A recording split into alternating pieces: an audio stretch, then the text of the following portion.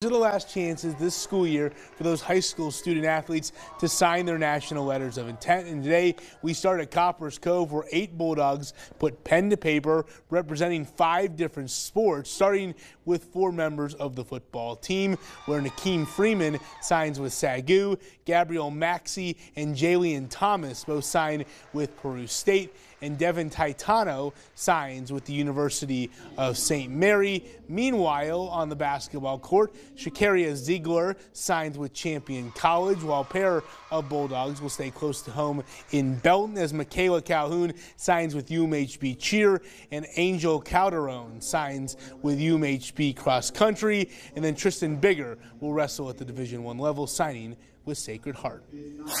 I love that they had the toughest schedule in the NCAAs.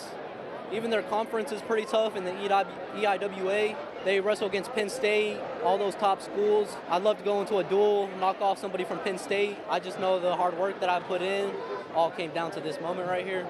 Feels pretty good. Ever since 2 years ago, I realized that I can do this in the next level. It's just the dedication I wanted to put towards it. I mean, I wanted to run for UMHB from the start since my freshman year, so it worked out how I wanted.